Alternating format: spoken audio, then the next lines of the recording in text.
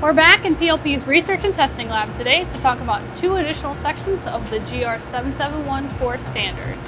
If you missed our last video, be sure to check it out. We discussed thermal aging, hot and cold assembly, and thermal cycling. But today, we're going to talk about the FreezeThaw and the water resistance tests that are part of this extensive list of generic requirements for fiber optic splice closures. To ensure a closure meets the standard for FreezeThaw, the closure is assembled and then placed in an environmental chamber with sand and submerged in water. The chamber will freeze and then thaw the water in the tank for 10 cycles, or roughly 7 days. After the testing time is complete, the closure is removed and inspected for water intrusion.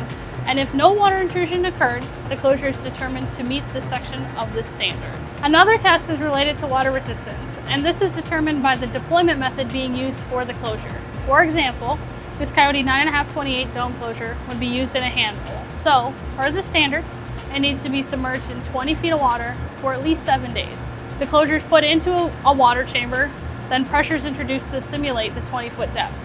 After about a week of being submerged, the closure is removed and visually inspected for evidence of water intrusion. If none is present, the closure passes this section of the standard. Both of the tests discussed in this video help ensure that closures deployed in either a handhole or manhole maintain their integrity even after severe rainfall or flooding. Thanks for watching this episode of PLP's Fiber Tips and Tricks.